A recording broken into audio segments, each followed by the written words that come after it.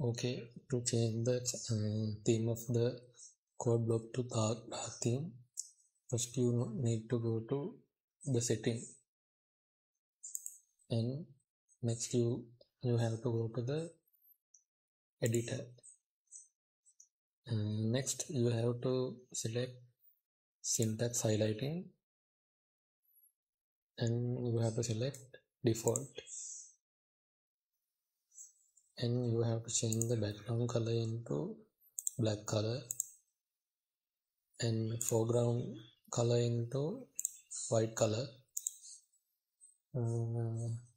And we have to look for the keyword. Okay, now you have to change the color to whatever you like to select. Okay, but select light color because our background is black, so you have to select light color so you can see. Next you have to select a string and change its color. Okay, now you have to select the margin and caret and change it into something light color. I'm selecting yellow. Okay,